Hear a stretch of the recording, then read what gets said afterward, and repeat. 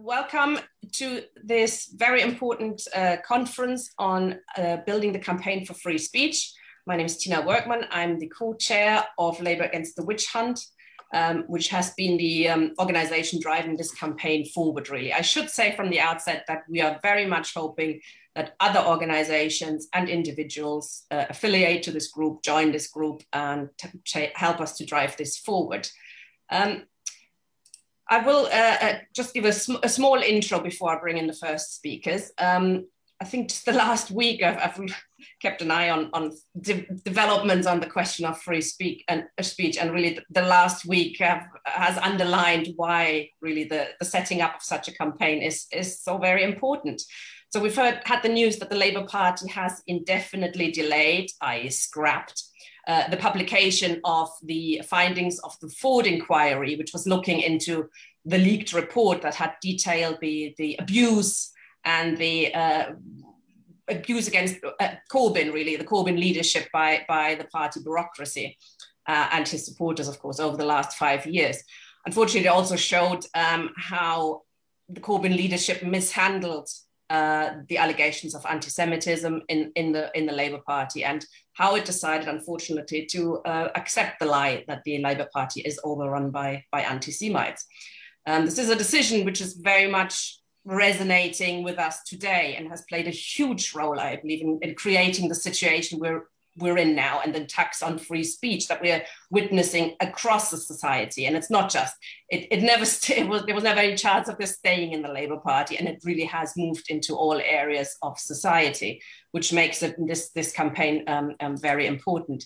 So the government has again put pressure on all British universities to sign up to the IRA misdefinition of anti-Semitism under the threat of defunding. So there have been a couple of universities who've been fighting back against this, but the pressure on these is immense.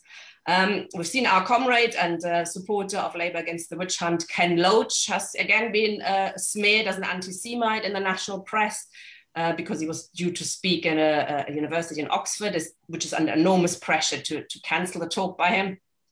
Closer to home, we have to witness the no platforming around the rally, called to oppose the second wave of suspensions from the Labour Party, which was called the Stop the Labour Lockout. We very much are in agreement with the comrades to oppose the second wave. We actually say the first wave over anti-Semitism, very important to oppose that as well. But it's hugely important to stand up for the right of free speech, as the organizers quite rightly put it. And then they went ahead and de-invited, suspended SCLP Secretary Esther Giles after somebody complained over what they think Esther's stance might be on the issue of trans rights. Nothing to do with free speech, nothing to do with the question of the Labour Party, etc. So it's a very, very dangerous road to go down in my view, in our view. And it was absolutely crucial and important that Labour Against the Witch Hunt, Labour Left Alliance, and the Labour in Exile Network spoke up about this in a joint statement. It's a shame not many more organizations did, though. I think the Jewish Voice for Labour did a statement. There are so many differences on the left, and the issue of trans rights, for example, versus women's rights is a big debate, and it's not actually a black and white issue. And everybody who says it is a very clear and black and white issue is talking nonsense, in my view. To outlaw one viewpoint is just the opposite, actually, of the culture of open debate that we need. We need transparency, comradely discussions of where we disagree, and not just spouting platitudes about the things we do agree. There are also different views in the Law Steering Committee, and no doubt in the audience as well. For example, over the usefulness or not of no platforming so-called fascists and racists. This is something which is coming up later today, and we actually have a specific debate on this question: or should there be unrestricted free speech? Personally, well, who cares about my personal view? But too many of my comrades have recently been falsely accused of being racists, and that makes me very skeptical about the tactics of calling for no platform of so-called racists. Who's defining it? It's always a question there. But like so many things, this is certainly up for debate and should not be seen as a principle set in stone under every circumstances. Different circumstances, different tactics. So as I said, we will be discussing this issue later today, as many other issues. Please check the running order, which is in the invitation you got from Zoom. I'll also put it into the chat in a moment. And there's going to be, I should stress that there's a working conference. So we'll have intermixed, discussing motions and taking decisions, but we're also hearing from a number of speakers who are discussing different things around the issue of free speech and have been really prominent in the fight against the witch hunt, against the smear campaigns and for free speech. So first of all, I'm passing on apologies from Jackie Walker, one of the first victims of the anti-Semitism smear campaign. She's had the jab yesterday and she's feeling very poorly. She's in the meeting listening or will join us at some stage, perhaps might even contribute, but she's not feeling too well. So all the best from us, comrade. Jackie was with Chris Williamson and Tony Greenstein, one of the comrades who actually set up the forerunner of this campaign in the wake of the Board of Deputies demanding that anybody who shares a platform with an expelled member should be expelled themselves. That's not happened yet, but the way things are going, I think it's only a matter of time. Before I bring in Chris Williamson, I'm going to introduce the first speaker, who is Graham Bash. He is replacing Jackie as the first speaker. He's joining us as a member of the JVL and LRC steering committees, but he's speaking in a personal capacity, and we are very glad to have him with us today. Hello, comrade. Well, greetings, comrade, from Jewish Voice for Labour. I am its political officer. Today I speak in a personal capacity, and let me say from the outset, it is a privilege to have a joint platform with Chris Williamson. The attack on free speech we are facing is unprecedented in my lifetime, an issue that goes well beyond the Labour Party, as Tina says.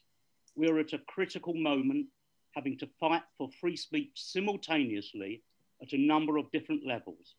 Firstly, of course, is the fight in the Labour Party. 52 years almost to the day I joined the party. This is the worst attack on free speech I have ever experienced. Even war criminal Tony Blair did not attempt to silence the opposition. Now, a number of us face the threat of expulsion if we insist on telling the truth about Jeremy Corbyn, on anti-Semitism in the Labour Party, on the report of the Equalities and Human Rights Commission. Even talking about the witch hunt can get you witch hunted. And as Tina said, or speaking on the same platform as or defending those who have been expelled. Now, we have resisted in the party without leadership from the top. In so many parties, we have said, no, we do not accept your diktat, we will tell the truth. We have repeated the words that Jeremy got suspended for in the first place. Yes, the scale of the problem of anti-Semitism in the Labour Party was dramatically overstated for political reasons. And I'm furious that Jewish members are being used as a political football in what is a blatantly factional manoeuvre. I, for one, can do without offensive references to the feelings of the Jewish community. Jewish people, like all peoples, are diverse. We are Zionists, non-Zionists, anti-Zionists. We are religious and we are secular. There is not a single Jewish voice. But this is more than just a fight for the Labour Party. Secondly, it is a fight against racism. And what is so disturbing is that the structural racism in British society today against Black and Asian people is in the Labour Party sidelined, relegated, silenced. Never mind Windrush deportations, police violence, disproportionate imprisonment, economic injustice, Grenfell. Remember what the Chakrabarti report was into. It was into anti-Semitism and other forms of racism. The report denied it, but there is a hierarchy of anti-racism, and we are prevented from saying so. As Mark Wadsworth found to his cost at the launch of the Chakrabarti report, when he reminded us that the narrative of anti-Black racism was silenced, what did the Labour Party do? We expelled him, as Jackie Walker found in the Labour Party papers in the disciplinary case against her, which referred to her, quotes, unhealthy obsession with the African Holocaust, words which the party refused to delete. Thirdly, this is a fight against the silencing of Palestinian voices, those voices which witness the occupation, the daily assaults, curfews, arbitrary arrests, detentions, house demolitions, travel restrictions, checkpoints, irrigation systems destroyed, exclusion and discrimination in the Israeli state and occupied territories. We have been told in the Labour Party we cannot say this, so let me say it. Israel is a racist endeavour. It is an apartheid state. It is a state, as Ian Pappy so graphically put it, born of the ethnic cleansing of the Palestinian people. For saying these things, many of us lifelong anti-racists are labelled as anti-Semitic, or if we are Jewish, as self-haters or even capos. These allegations are so deeply offensive. And in today's Labour Party, we are banned even from discussing a motion to support a charity bike ride for Palestinian children. And last and above all, this is about our right to think, interrogate, question, challenge. And we even face a clampdown on our right to discuss historical issues. We must be free to examine our histories on the basis that no peoples have a monopoly of truth or right. Victims of oppression in time can become perpetrators of oppression. That is the dialectic of history, the interconnectedness of all peoples. That is our internationalist response against all forms of exceptionalism. Yes, to discuss historical events may be controversial, even to some offensive, but party members have been disciplined for talking about history. Above all, Ken Livingstone for raising the issue of the Havara Agreement reached by some Zionists in Germany and in the United States, which led to the breaking of the anti-Hitler economic boycott. These are complex issues. We don't have to agree, but let's have those debates. We may learn something if we do, because to ban discussion about our histories leads to the outlawing of thought and ultimately to the burning of books, another lesson from history. Continue like this, and we will end up burning the books of Ian Pappy and so many others who tell the truth about Palestine, of Hannah Arendt and Primo Levi, whose universalism challenges the prevailing accepted hierarchies. And as Tina said, there are now threats to free speech in our universities, facing funding cuts if they don't implement the IHRA definition of anti-Semitism. The fight back there is beginning. Only yesterday, the UCL Academic Board disavowed the IHRA edict, but the appalling attack on Ken Loach and St. Peter's College, Oxford, continues when the head of the college apologised to Jewish students for allowing Ken onto a platform. The clampdown is becoming sinister. It's having an effect on the culture of the left too, when no platforming and silencing awkward, difficult, critical voices, and there are many of those here today I can see, when doing that is becoming too prevalent. We must learn how to debate with each other on the left, sharply by all means, but in a comradely and non-abusive manner. Debate, dialogue, rather than exclusion. We have a lot to learn from each other. And finally, in that spirit of dialogue, let me express some disagreement with the charter under discussion today. In defending free speech, in my opinion, we must not go down the path of free speech fundamentalism or absolutism, which treats free speech as an ahistorical principle or moral concept torn out of its historical context. Now, I speak as a revolutionary socialist, and our struggle is for the liberation of humankind and the survival of our planet under threat of extinction. Our defense of free speech is part of our liberation struggle, part of our class struggle, but even this principle can, in certain conditions, be turned into its opposite against us, a liberal fetish used to stifle our resistance to oppression. Let me give two examples. When our ancestors, my father too, in the 1930s stopped Mosley's fascists from marching through the Jewish East End of London, they were, of course, infringing the right of fascists to free speech. Ditto our comrades in the German Labour movement in the pre-Nazi period, when they, sometimes violently, attempted to break up Nazi meetings. They were fighting literally for their survival. In so doing, they infringed the principles of free speech for fascists, and they were right to do so. And finally, comrades, if this puts me in the invidious position of supporting the amendment to the Charter from Tony Greenstein, so be it. Thank you, comrades. Harsh words. Thank you very much, Graham. That was a very good speech. Thank you.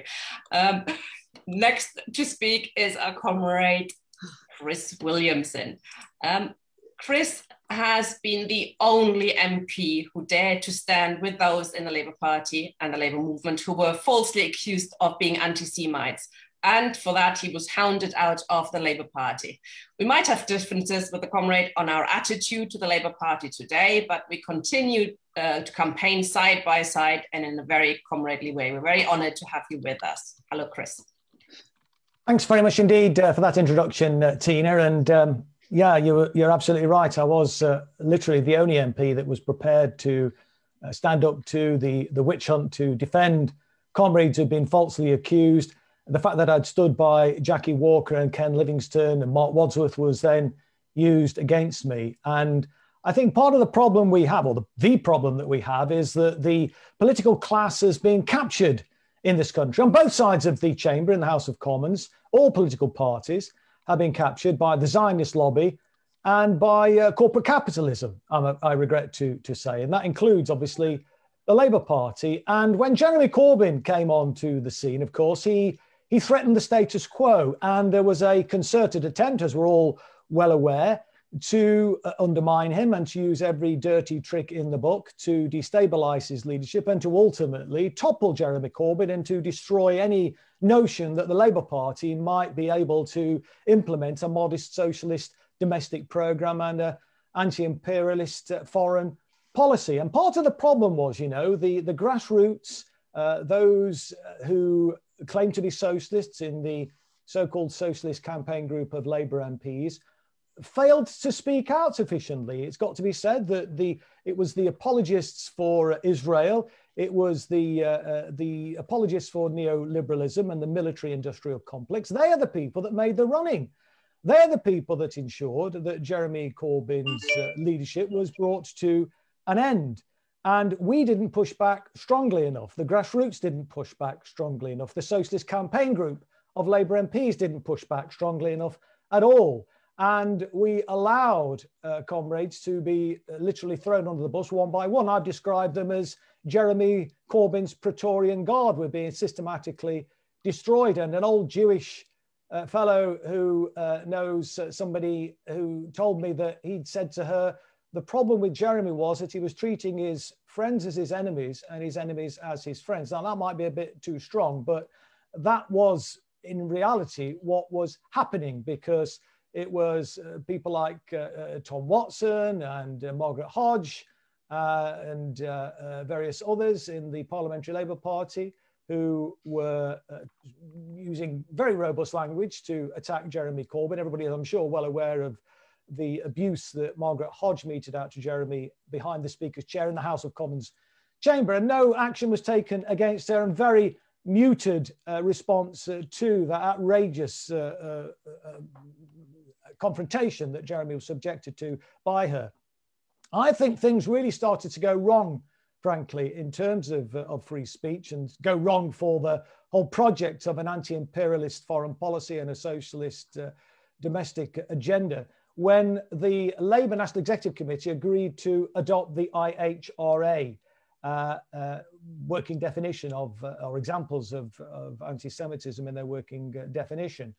And that really, I think, in many ways was the first domino. And we've seen as a consequence of that, the situation getting completely out of hand. And many of us, and I remember being asked by the Jewish Voice for Labour to speak at a rally outside the Labour Party National Executive Committee meeting against the adoption, the full adoption of the IHRA examples. There was a huge rally there in support of that.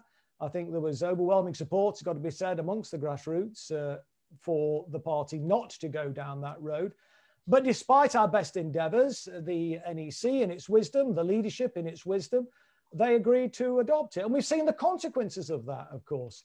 It's seen the witch hunt being stepped up inside the Labour Party and outside the Labour Party as well, of course. And I regret to say it's useful idiots. It's people like Owen Jones and the Optics Left who helped to facilitate the enemies of a socialist domestic agenda at home and an anti-imperialist foreign policy at home. They were falling over themselves to throw people like me and Jackie and others under the bus. An outrageous state of affairs. And of course, we know the role that the newspapers like The Guardian played in all that as well.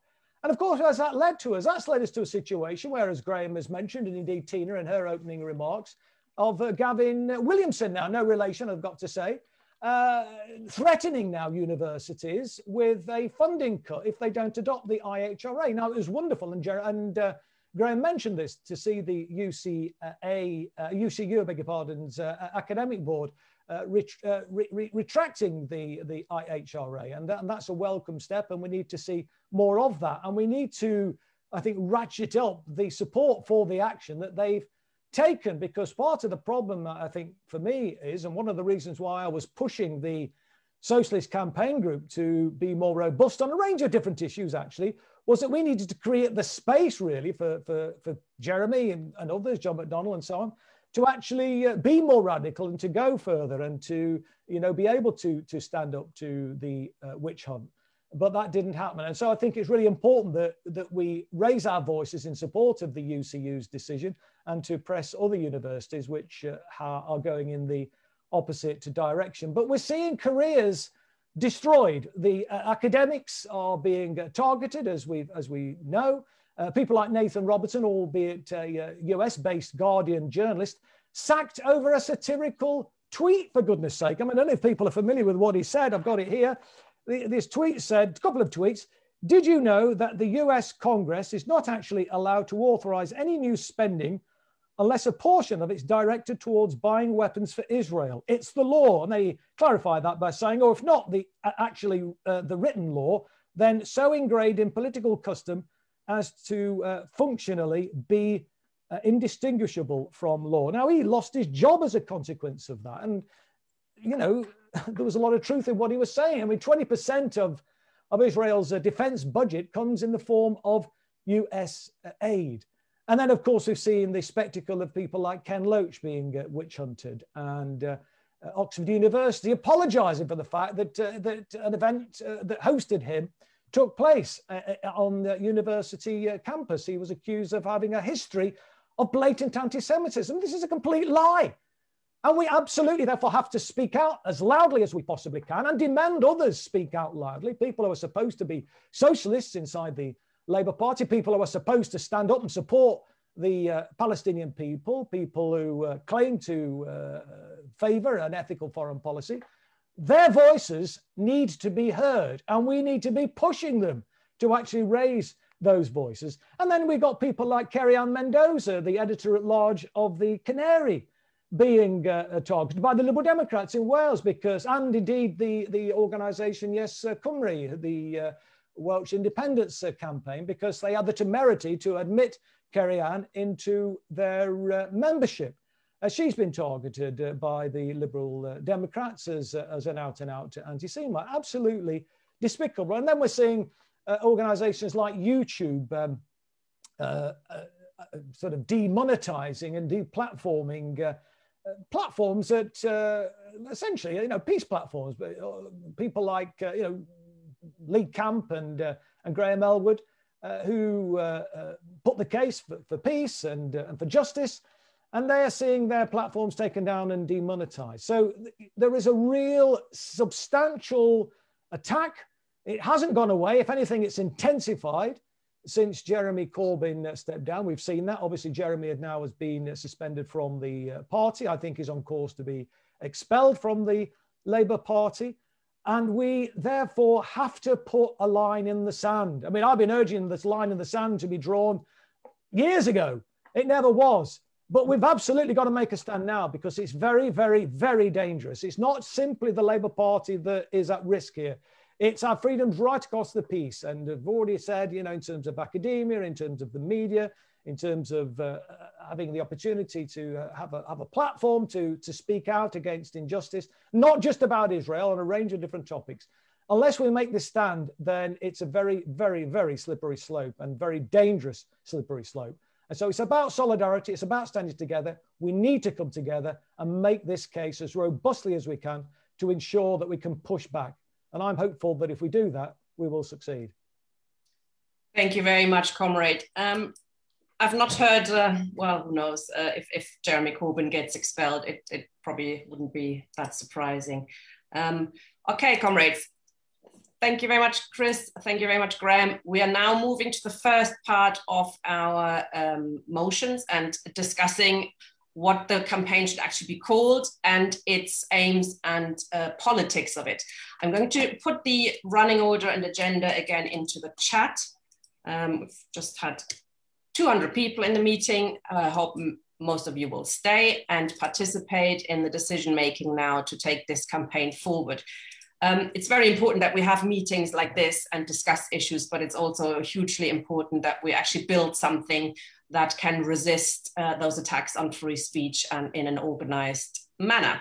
I should say we do reserve the right to kick out anybody who's displaying abusive behavior or comments in the chat. This is not in contradiction to our campaign for free speech, but it's necessary to allow us to hold a democratic and transparent conference. Please do consider putting yourself forward to the steering committee of this campaign. We're getting to that in the second part of our meeting. And we also propose that we have affiliated organizations sending some representative to drive the campaign forward. So please check out the running order and the agenda. I will also share it on occasion on the screen. The first person to, well, actually our proposal for the name of the campaign and how to move the campaign forward is Tony Greenstein. Okay, thank you, comrades. And welcome to everyone who is in attendance at this conference. You've heard from both Graham and Chris about the myriad attacks on freedom of speech. I remember over 5 years ago, I wrote an open letter to Palestine Solidarity Campaign saying what started in the Labour Party would not stay in the Labour Party, and so it has proved. We now have a full spectrum attack on freedom of speech. I must confess, regarding the events at St. Peter's College, when there was an attempt by students to ban Ken Loach, and the administration quite rightly resisted that attempt, that in my day, students were radical and to the left of their administrations, not to the right of the university administrations. And likewise, today, the NUS, National Union of Students, supports the IHRA, and it's their lecturers who oppose it. So there's been a complete reversal of roles. And our job really is to take the campaign forward. And the first thing is we have to decide on a name. My preference is for the Labour campaign for free speech, not because we are just fixed inside the Labour Party, but because that was where it started. And that is where the engine of the attack on free speech is continuing. But it's, of course, for you to decide. Likewise, we are proposing that the campaign is taken forward by a steering committee of 9 elected people who will have the ability to co-opt where and when necessary. If I can just give a few thoughts of my own on this. When I was suspended in 2016, at the very beginning of the witch hunt, I said this, that the expulsions and the attacks were not about me. They were not about Jackie Walker. They were not about Chris Williamson or Mark Wadsworth or whoever. The aim of the campaign was always about getting rid of Jeremy Corbyn in the end. Jeremy Corbyn's leadership was unacceptable to the ruling class, the establishment in this country, but also in the United States and Israel. The great tragedy of Corbyn and what I would call the soft left, or maybe in the case of Momentum, the stupid left, is they didn't realise that. They really genuinely thought it had something to do with anti-Semitism. And we should be clear, the campaign that we witnessed had nothing whatsoever to do with anti-Semitism. It had nothing actually to do with Jews either.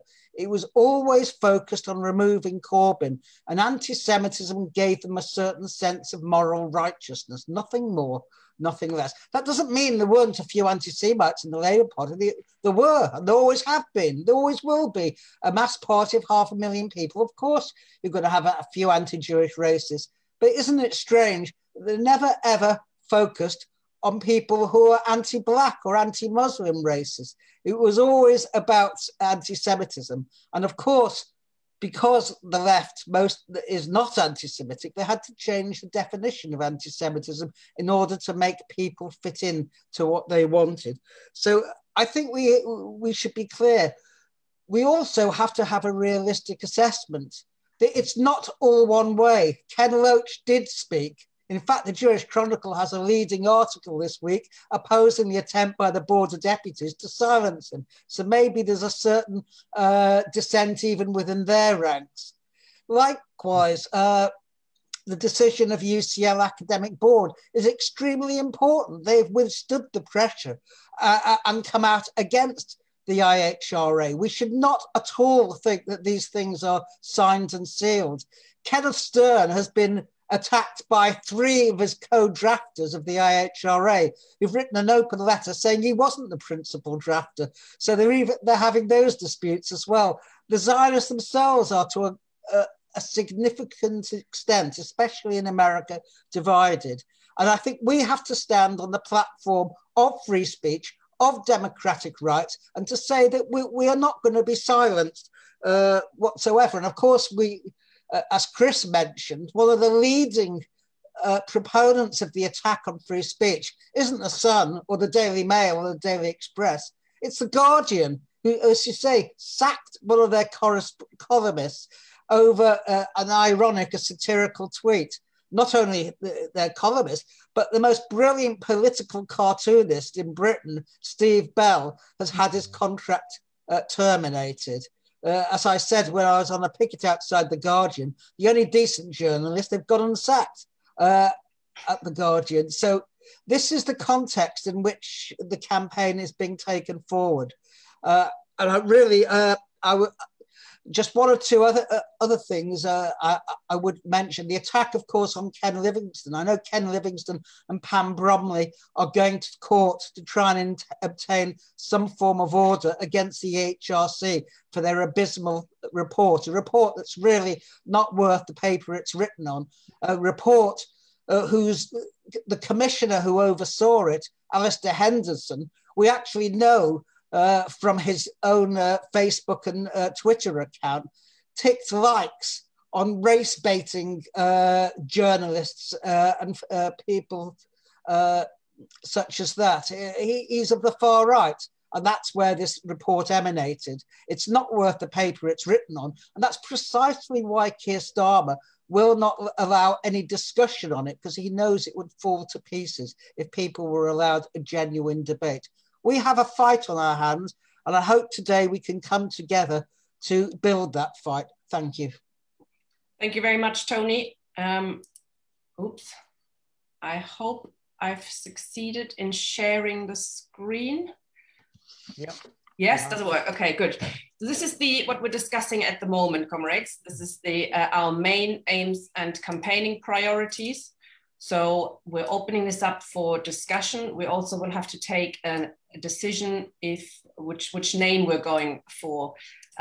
So we actually started out thinking to call ourselves the Campaign to Defend Free Speech, this one. And then we looked it up and there's like a dozen campaigns for free speech, some of them a bit dodgy, to put it mildly, and American ones. Labour Campaign for Free Speech is, as Tony says, I think it highlights kind of where it came from, this particular attack on free speech, and it's also not taken yet. So there's less chance of it being confused with another campaign if we use this name. So could anybody who would like to speak in this session, could you please click raise hand, and I can bring you up into the discussion. I've not got any speakers yet at the moment. Nobody's put their hand up. I hope this actually works.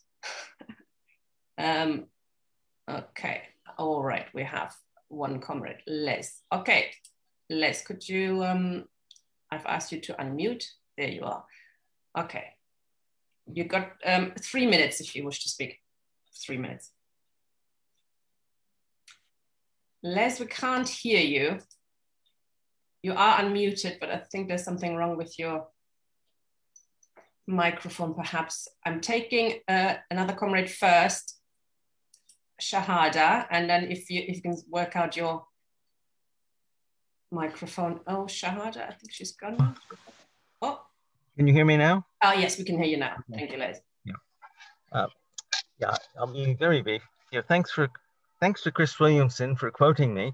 I'm the one who said that, in fact, the whole Corbyn leadership treated their enemies as their friends and their friends as their enemies. But my point here is on the title. Yes, certainly it needs something before the campaign to distinguish it from so many others. How about Labour movement? Because Labour could imply that it's basically the Labour Party, when what's needed is a campaign, an analogous campaign in all the trade unions, especially those that push the NEC to support the IHRA definition. So that's my brief suggestion. Yeah, that could work. I'm going to bring in Stan. I've asked you to unmute, Stan. You need to click a button. Yeah, okay. No, yeah. I don't want to speak for long, but I think that the attack on the Labour Party is very significant. And I know free speech, you could consider free speech in a very general way as applying to society. But if free speech is beaten in the Labour Party, in the Labour movement as a whole, then of course it spreads to the rest of society. Who's going to defend it? So the Labour movement always was the motor of the struggle for democracy. And I think that the title Labour is good. Yes, I appreciate what Lev has just said, but I think that's an extra word is superfluous. Labour campaign for free speech is good. That identifies it very well and prioritises the struggle for free speech in the Labour Party and in the Labour movement. In fact, it's most important there. If the working class is going to get itself together, overcome its silly divisions that it's got on the left at the moment, then we need thoroughgoing democracy within the Labour movement. That's the most important part of the campaign, in my view. Thank you. Thank you, Stan. Okay, Shahada, please. Yeah, I agree with Les and Stan. I think we have to put Labour in. They might oppose it. I don't know. They might say some issue with it associated with the party, but I think we just need to really go for this because I know people who've been taken off Facebook, WhatsApp, people are scared to tick anything in case there's repercussions. So I think let's use Labour. I think that's our background and take ownership of our party. I think it's really important that we do that. So yeah, I think it's fantastic. Thank you, Shahada. Anybody else who would like to speak on this, please raise hand. Okay, Mike. Oops, sorry. Oh, there was a Mike just now who wanted to speak, but I can't see him. Could you raise your hand, please, again? Okay, Mike Barston. Yeah, can you hear me? Yes. It occurs to me from what you're saying that, I mean, I know that the Labour Party has been smeared and it's quite easy to my mind to smear socialists, left-wingers, Labour Party. And as somebody just said, at a certain point, this might become bigger than the Labour Party. So I don't know whether calling it the Labour campaign is sort of making it just about a certain type of people, which can then be pushed into a corner. So, I mean, I don't know whether the British campaign for free speech is a little bit too sort of Nigel Farage direction, but I feel that, you know, it's something to bear in mind that we don't, you know, make it too, you know, a bigger thing. It should be about the whole, everybody in Britain when we're talking about free speech. Obviously, it's about the Labour Party where it's emanating from, but as everybody's saying, it's going into the whole society. So I think we need some way of making it more sort of generic for everybody, which might be more of a success. I don't know. Just a point I thought worth raising. So sorry, what are you suggesting concretely? Well, I've only just been heard about this just now, so I've never really time to think of it. But something I don't know. I mean, the British campaign for free speech, or I know I can see somebody shaking their head, or maybe not that, but something less sort of in a box that they can kick down the road. You know, I mean, they've been throwing everybody out left, right, centre. And it's difficult for people to stand up for things. So I just think, I mean, it's maybe not very helpful if nobody likes British, but something that's more ordinary people rather than a left wing or a Labour thing, just like an ordinary campaign, you know, somehow, some word that would encapsulate that. Just a point that I just thought I'd throw in there. Thank you, comrade. Right. Yeah, I think the British one is not going to go down too well. But if you can think of another suggestion, put it in the chat or send it to me directly. Okay, Caroline, please. Okay, people who need people are the luckiest people in the world. Right, I take on board what you're saying. I don't think it should be called Labour for Free Speech, because that does I agree that, you know, it's big in the Labour Party. I don't like the British for free speech. I think People's Campaign for Truth and Free Speech, something like that, People's Campaign for Truth and Free Speech. Okay. Okay, thank you, comrade. Okay, David Evans, who's not the David Evans, I can assure comrades. We've had this before. You sure? No, he's coming. First of all, it's the other one. First of all, it's the other one that's not the David Evans. All right, sorry, I'm the David obviously. Evans. Thank you very much. No, I really don't think we should look further than Labour Campaign for Free Speech. I mean, it does reflect what it actually is, and it fits in with organisations like CPLD and other such pressure groups, if you like.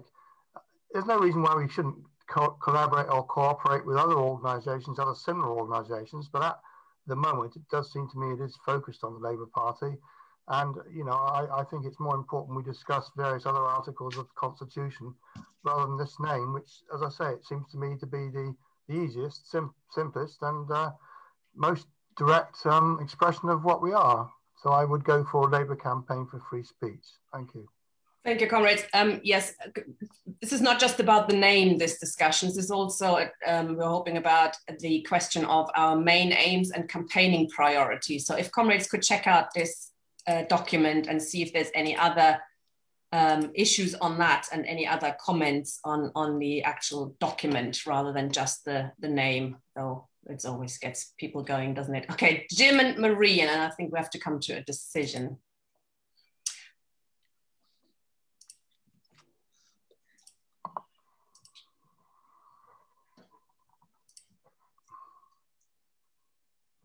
Okay, Jim, you're next. You're speaking, please. Okay. Well, on the thing as a whole, looks okay. I'm sure we could add day after day, item after item. I'd agree with the last speaker to keep it simple, Labour. I note just in a trivial thing, I don't think any American group would take this name because they can't spell Labour. But whatever we called it, you know, like broadening it out so ordinary people can understand whatever we call it, it's going to be traduced by the people who traduce. So we need to decide, you know, this is what we want to call it. If you don't like it,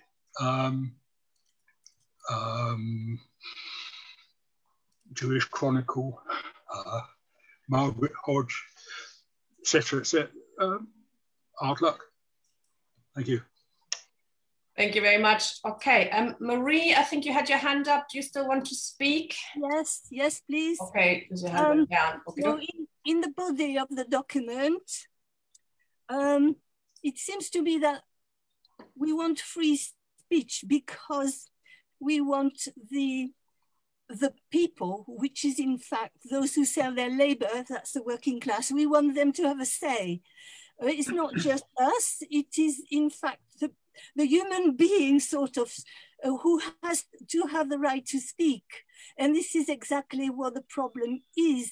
And I would be glad if we could incorporate in the document democracy in the unions, because the MAGMB, they elected a leader with a ridiculous percentage of the membership. And I think it is like this in all the unions. And it's the unions that come to Labour conferences and vote, one or two people vote in the name of millions of people. And I don't see preparations for democracy in their unions and them coming to the party with a view of the human being. It's only just the view of a few people who have interests. And so I wonder if it could be put in, we are against this and against that, but we are also for democracy in the trade unions. I do not know how to formulate it. Okay, comrades, I'm going to share my screen now briefly, unless there's anybody else. Okay, sorry, Terry.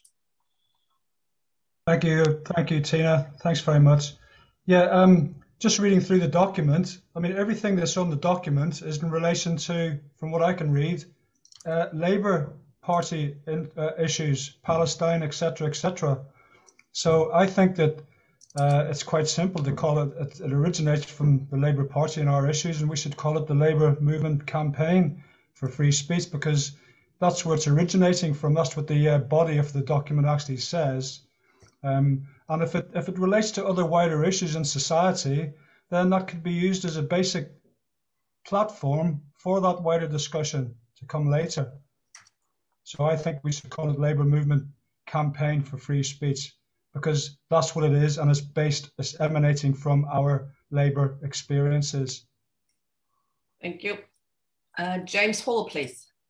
Yeah, just on the question of name, I think probably we should be employing Dominic Cummings, who has a very good way of finding catchy things. I don't like campaign.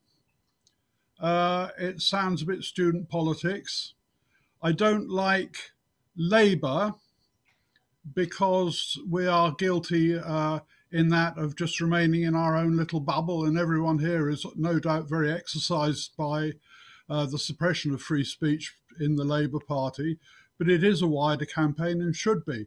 I would favour something very much non-partisan politically, which can appeal to a wider range of people.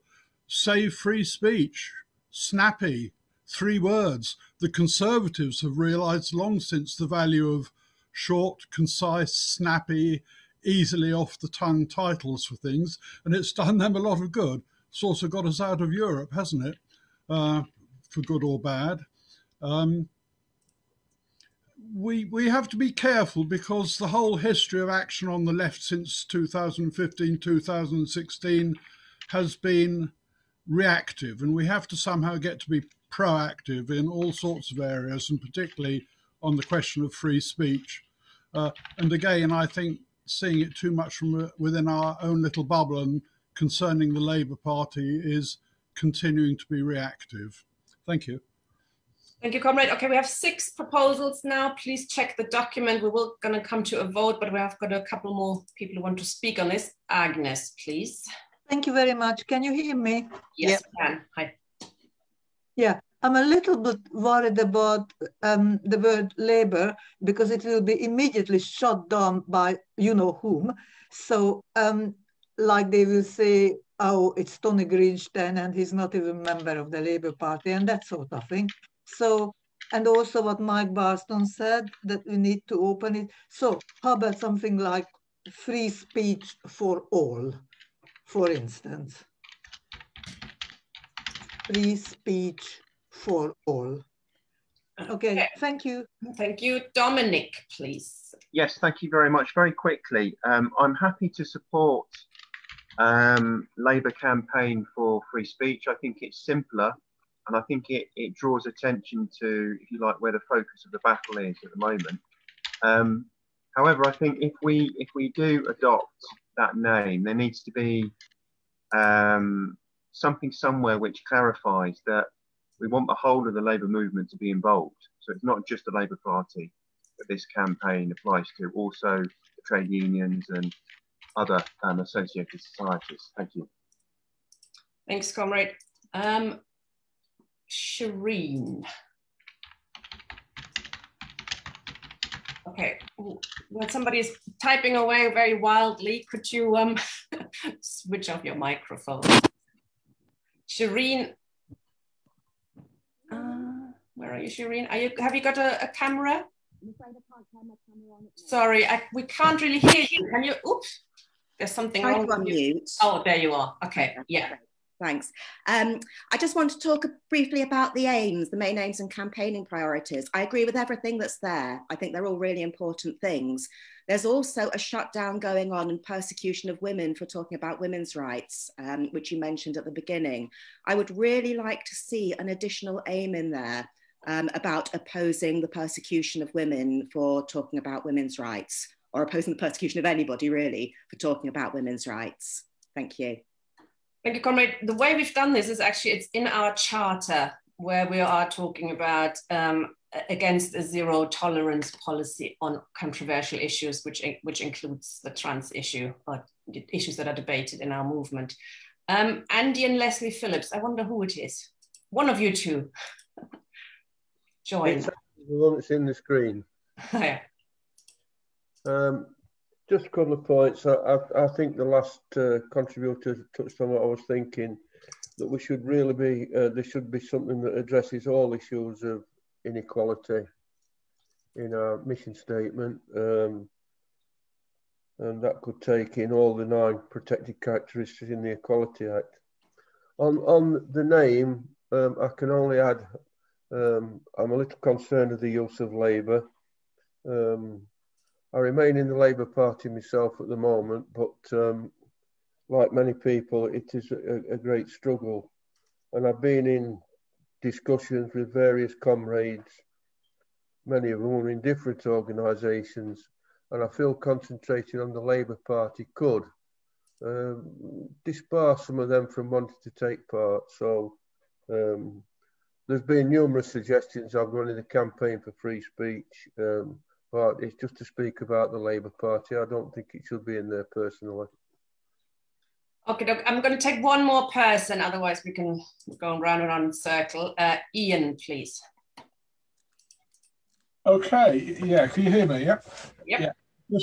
Just a couple of points. I mean, on the question of the Labour campaign, I think it's. I mean, I'm not a member of the Labour Party. I used to be. I resigned after Starmer was elected, because I basically don't see that the Labour Party is supportable with a Zionist in charge of the party who's openly hostile to Palestinian rights, etc.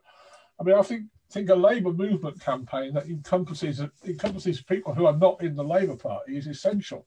I think there's more and more people leaving the Labour Party, and by just posing as a Labour campaign, you're effectively excluding them, or you're pushing them away. You know. So I think several people have proposed that as an alternative name. I assume this is going to be an inclusive campaign that's based on the principles of working class democracy. I'm very much on the opposite side of the transsexual issue to the likes of Esther Giles, etc. I'm very strongly in favour of trans rights. But I think this question should be debated properly according to the norms of labour movement democracy, and the only way to defeat what I consider to be backward positions is by subjecting them to open debate. Unfortunately, in the past, people have been excluded not for holding backward positions, but for holding the most advanced positions from some previous initiatives that aim to fight witch hunts. I mean, our views on Zionism, which I'm not going to go into in detail here, but I was excluded as a supporter of Socialist Fight from Labour Against the Witch Hunt 3 years ago, and that was, that very much the opposite. I mean, I think the exclusion of ourselves didn't actually, for our particular brand of militant anti-Zionism and criticism of Jewish communal politics in the United States and here. Didn't actually help it, didn't actually stop people from being excluded from a whole cascade of allegations of anti-Semitism, fake allegations against everybody else. I think that actually helped to embolden them in its own small way. So I think that workers' democracy, a campaign around labour movement democracy or free speech within the framework of the labour movement is essential. And it's not. I mean, the idea that we should just have free speech for everybody, I totally oppose that. I think that free speech for fascists. Okay, can you wind up, please? Disastrous. Thank you. Okay, comrades, Tony is going to come in to sum up, but briefly I should say that Esther Giles is in favor of trans rights. I think this is exactly the problem we're talking about. Somebody shouting transphobe at somebody doesn't make that person a transphobe, so we have to be a bit careful with these things. And Ian and Socialist Fight were expelled from Labour Against the Witch Hunt because they are peddling, or were peddling, what we believe are anti-Semitic views. And if we are a powerful campaign that can say that these are smears and wrong allegations of anti-Semitism, we also have to recognize when some theories are anti-Semitic. So Tony is coming in now, right of reply, and then we're going to take a vote on this with a Zoom poll. Yeah, thank you. Can you hear me? Yep. Yeah. Okay. We've had a whole variety of different proposals, such as, for example, Socialist Campaign for Free Speech. My belief is that we should be willing to work with those who are not socialist over what is a broad democratic demand. But at the same time, we should make it clear that the campaign to attack free speech, the Starmer's campaign to silence free speech, has originated in the Labour Party. But our campaign will not exclude anyone unless they are, for example, a racist or a fascist, for example. But I also think we need to be clear about the basis, and people haven't mentioned a whole number of our main aims and campaigning priorities. For example, ending the Prevent programme, which demonizes supporters of the Palestinians and Muslims in particular, stopping the prosecution of whistleblowers and journalists like Julian Assange, opposing the interference of the state in the running of political parties, such as the EHRC report on Labour so-called anti-Semitism, the same EHRC which refuses to do anything about Islamophobia and racism inside the Tory party. So we should be quite clear that this is a wide-ranging campaign, and the name Labour will not restrict that in any way, shape or form, not least because many of us are no longer in the Labour Party. But our main priority, in a sense, is rejecting the IHRA, which is now, I think, under quite severe attack. And we have to join in that attack. And we also have to call on Liberty, the ex-National Council for Civil Liberties, to get off the fence and start campaigning like its counterpart in the United States, the American Civil Liberties Union, for free speech on Palestine and Zionism. That is without any doubt. And when we see someone like Ken Livingstone demonized and forced out of the Labour Party for referring to something which is historically correct, then that is outrageous. As it happens, at the time of the Havarah, the trading agreement between the Zionist organization and Nazi Germany, the overwhelming majority of Jews supported a boycott of Nazi Germany. That was their instinctive reaction. The Zionists were amongst a very tiny handful, including bourgeois Zionist groups, which opposed the boycott and supported trading with Nazi Germany. So we should be quite clear. But on the nature of the campaign, or the name for the campaign, let's keep it simple. Labour Campaign for Free Speech. It doesn't mean excluding anyone else. It simply says this campaign to silence us began in the Labour Party, but of course it has spread out to the universities, to campuses, and many other places in the society. Thank you. Thank you, comrade. Okay, I'm launching a poll now. I hope that everybody can see it. Please vote on it. You can only vote for one name. And leave a few seconds. I can't bloody vote. I don't know. Should be on your screen. Should be on your screen, Tony. Yeah, I can't see how you click one particular option. Oh, you're a host. You can't vote. I can't vote. I'm counting out. Me, Kevin, and Tony can't vote. So undemocratic. But I'm gonna, if it's closed, we're gonna ask for your vote. Okay, comrades are still voting. 123 have voted of over 217 people in the meeting, which is very good participation. Usually most people go to the toilet or make a cup of tea. Still voting going on. Please vote now. I'm going to count down 5, 4, 3, 2. Oh, people are still voting. This is so exciting. My goodness. Why do you wait so long? 155 have voted. Okay, comrades, I am going to bring this to a close now. 158 people have voted, and here is the result, which I hope you can all see. So we've had 45% or 71 votes for Labour campaign for free speech. That's the most popular one.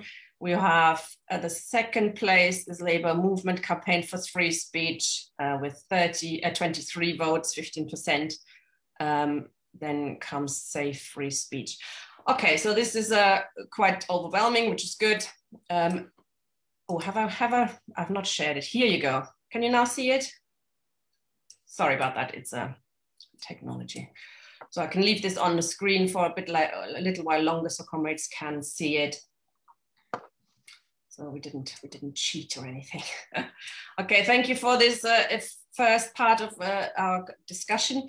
I'm very pleased to bring in a comrade now who has struggled for the right for free speech, as well as against apartheid for pretty much, maybe not all his life, but for a long time. Ronnie Kasrils is joining us. I'm very pleased to welcome him to our meeting. He was a minister in Nelson Mandela's government and of course an anti-apartheid veteran fighter. We're very pleased to welcome you, comrades. Hello. Hi there, thanks so much. Ronnie, you're very quiet. There's something wrong with your microphone, I think. Yes, I see, okay. You can hear me now, can you? Yes, you're very loud now. Okay, like Tony, I'm BBC, born before computers, so I just had to adjust things. But comrades, it's absolutely a privilege to be with you. And I must say, maybe I shouldn't have voted, but I did, given that I'm from South Africa, but it wouldn't have made much of a difference. Let me say at once that there's international solidarity. And we're with you in the face of this abominable witch hunt, comrades. Once the COVID is hopelessly defeated, I look forward to meeting many of you when we South Africans can once again visit Little Britain. You'll make it big again, comrades. I'm not talking Trumpism there. Apartheid is defined by the United Nations as an institutionalized system of segregation in which a dominant race group oppresses another to perpetuate its control. You all know this, and you're aware that it's universally applicable. Those who cringe from the odious analogy can go take note of Israeli human rights group B'Tselem's statement affirming that Israel is an apartheid state. Let them gaze into their navels, Lady Hodge amongst them, whether B'Tselem is anti-Semitic.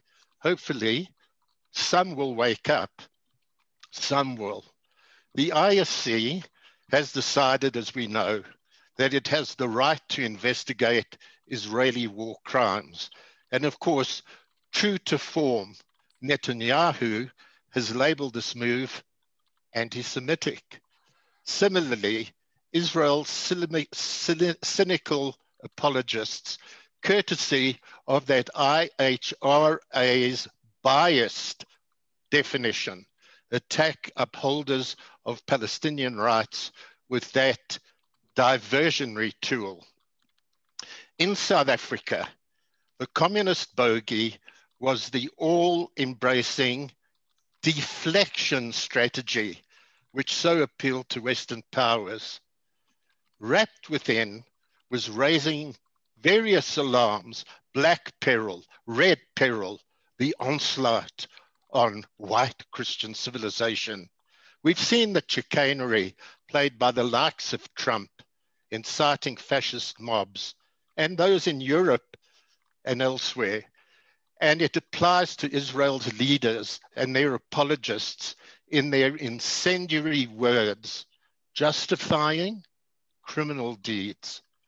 It brings us to the issue of freedom of speech, your topic, a principle which, as been alluded to today, is not an invitation to a free-for-all, a license to say anything. The South African Constitution, and I'm sure you know this, guarantees freedom of speech, but it does not extend this to recognition of incitement to violence, advocacy of hatred based on race, ethnicity, gender, or religion. And I must stress, we would not countenance Holocaust denialism in any way. The righteous judge the moral basis of ideas relevant to facts and analysis on what constitutes right and wrong, what justice and truth is all about. We teach this to our children if we're good parents. It is not the purveying of harmful and dangerous lies under whatever ism. The case for Palestine concerns the factual and truthful narrative of a just cause against a racist colonial system, a struggle in pursuit of justice, of freedom, equality, democracy, human rights, return of the refugees, property and land restitution, not unlike what we fought for in South Africa. And comrades, there can only be one truthful narrative, and that is one based on the facts, unlike the agenda of the witch hunters. You cannot be even-handed in judging between oppressor and oppressed. That's the message we must always tell them.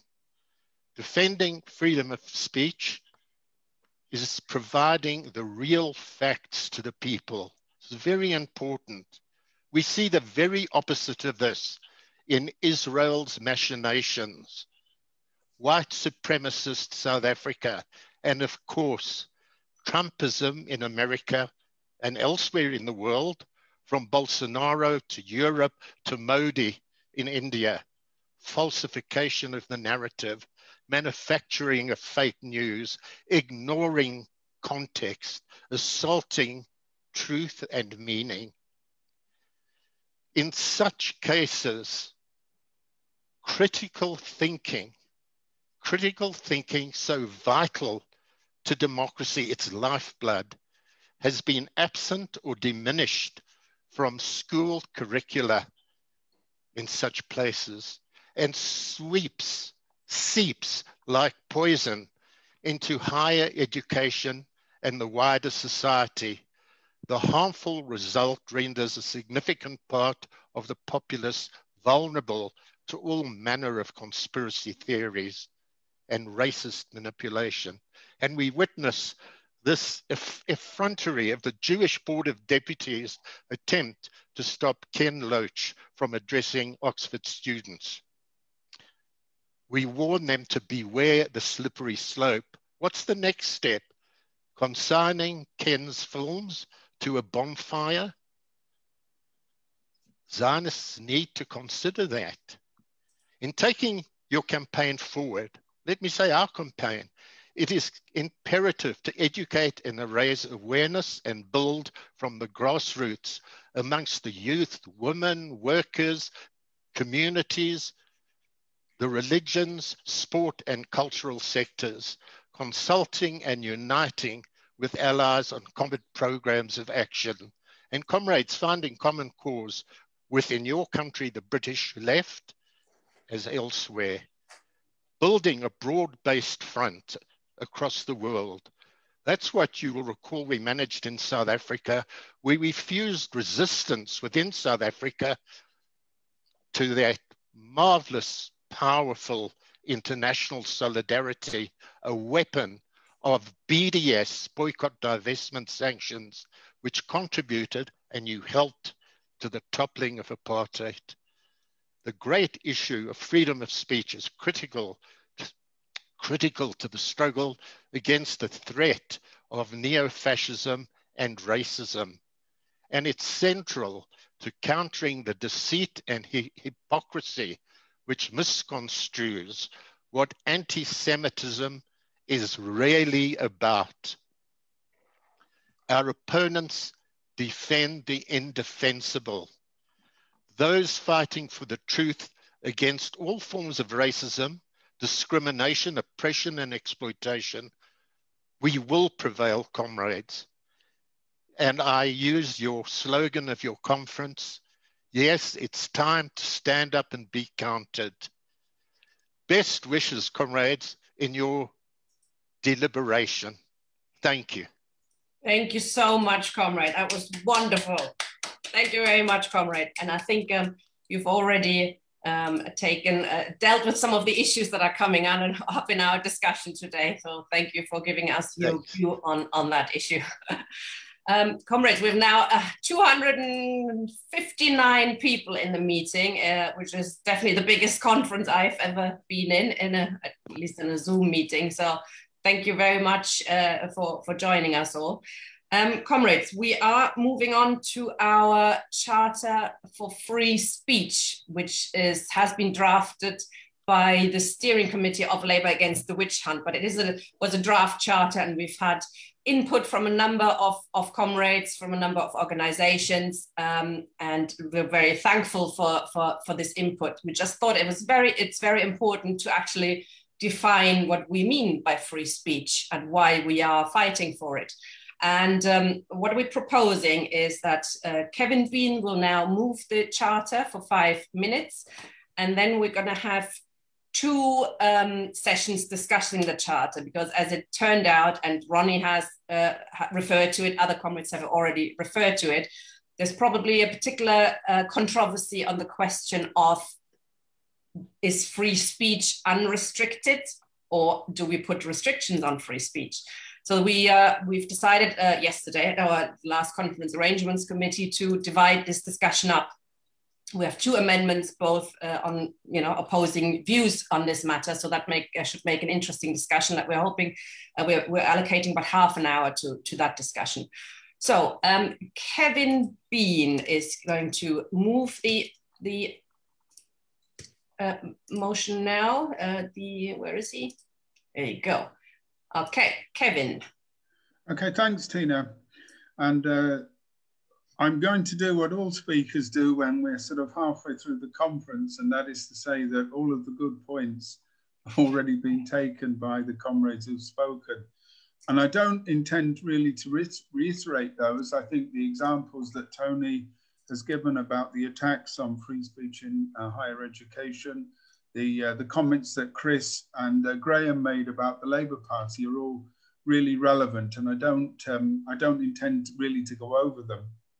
But I do, just to claim the conference's indulgence, begin with my own personal example, because I think it's typical of why this campaign is so important. I've been expelled from the Labour Party. My original offence, which led to a suspension, was essentially on the charge of denialism. And that was that I argued that the account of what had happened in my constituency Labour Party, which is Liverpool Wavertree, where Luciana Berger, our MP, came under opposition from the constituency for her refusal to support Jeremy Corbyn, that was turned into a cause célèbre of anti-Semitism. And comrades will remember, comrades in Liverpool certainly do, and there are some comrades on this call, will remember that Lord Tom Watson referred to my constituency Labour Party as racist thugs.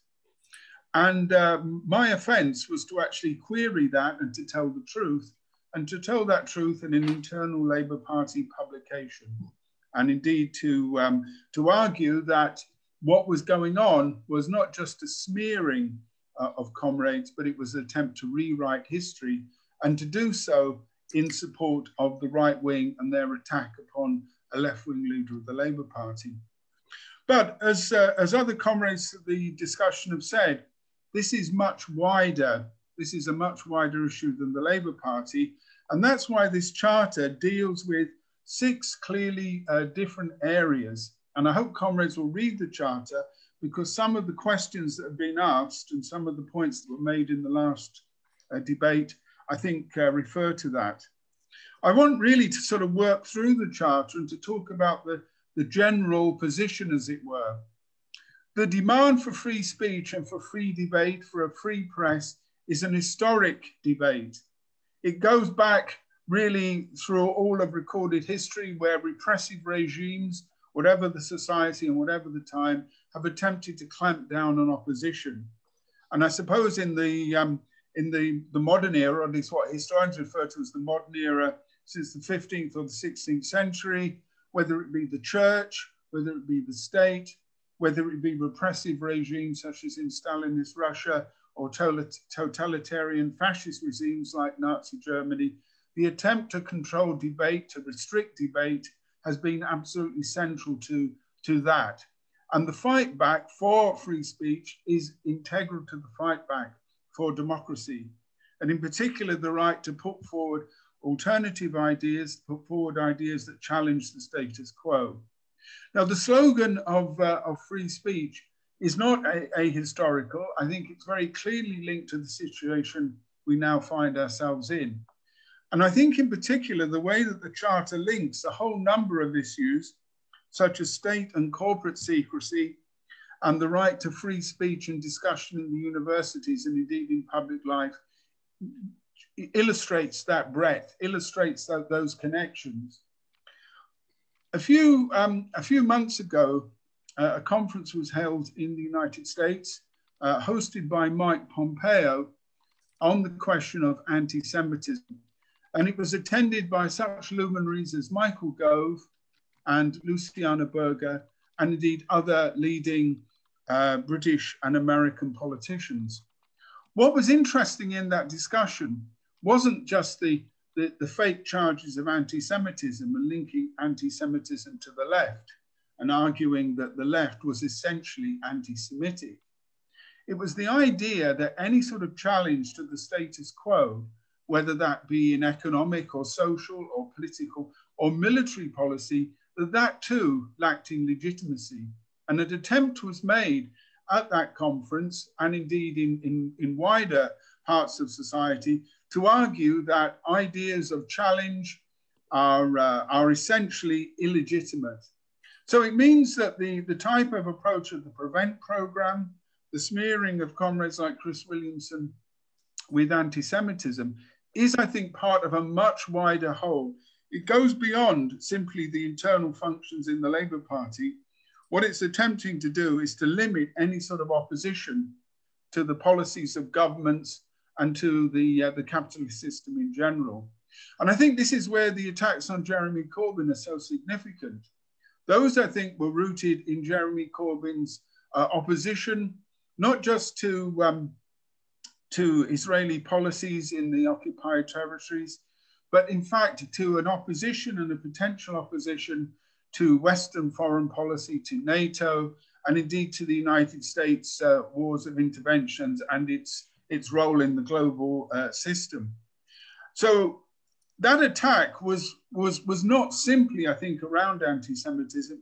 It was a much wider smearing. And that's what makes this campaign so significant. Item 2 on the end to state and corporate secrecy, I think, is a really important part here. It isn't just the role of the state, in particular the state institutions, in clamping down on free speech. We can all be fairly certain that some of the smears that have been directed against us have been directed from state agencies or their operatives in the labour movement. And you know, the pro-capitalist leaders of our movement have always been willing to cooperate in that way. But it's also the way that the law is then used to limit freedom of speech and freedom of investigation. And that's why the case of Julian Assange, but numerous other journalists and investigators who attempt to look at what the state is doing and to expose it are in fact so important. We need to defend that right, because freedom of publication is an integral part of the right to freedom of speech. I think Tony's dealt very well with the IRHA, and I won't go much beyond that, but simply to say that that has now become a blanket way of shutting up all sorts of debate.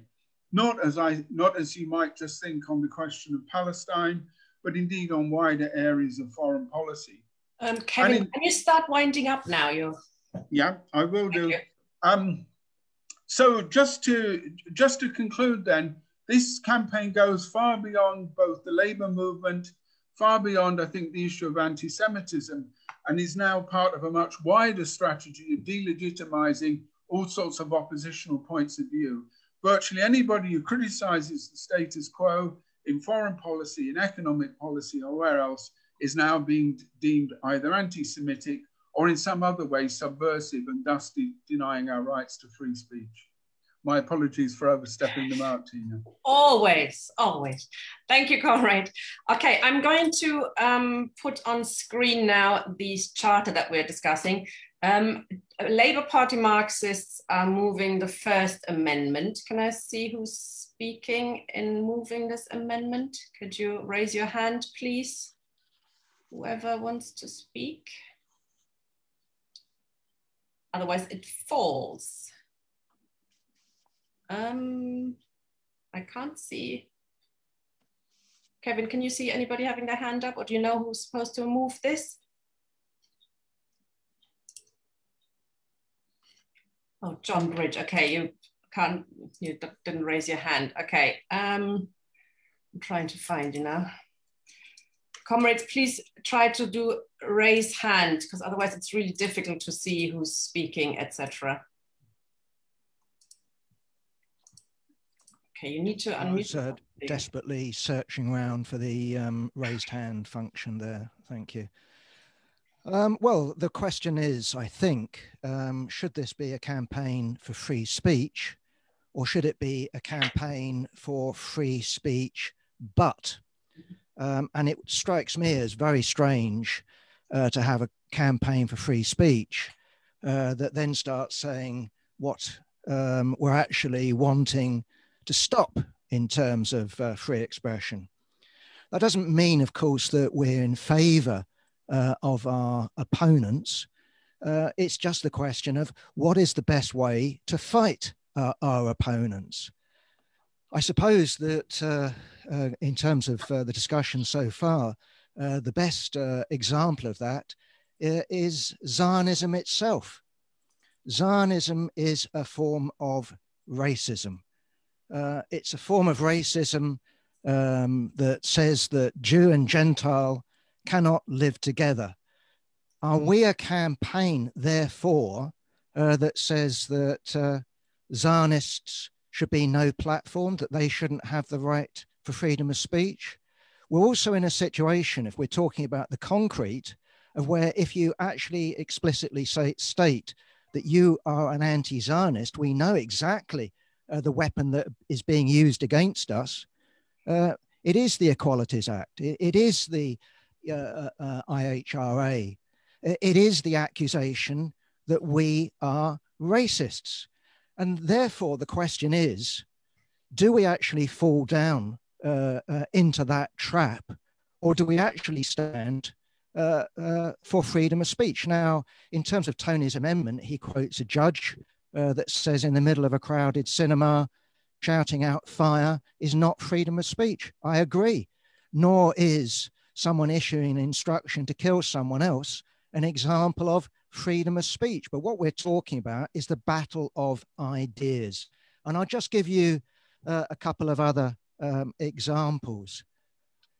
I remember when Tony Blair introduced his Religious Hatred Act, they actually specifically had to exclude the holy books, i.e., if you actually look at the Old Testament, the Jewish Testament, the Hebrew Testament, whatever you want to call it, it is full of calls for a Holocaust, for massacring, completely wiping out other people. If you look at the so-called New Testament, it is full of anti-Semitic slurs. It says that the Jews were responsible for killing the Son of God. If we look at the Quran, the same sort of thing can be said. So what we have to be clear on is that we are for unrestricted freedom of speech. Now, anyone who says that doesn't mean that we can't fight people in the streets, that we're not in favor of locking people up if necessary, this is nonsense.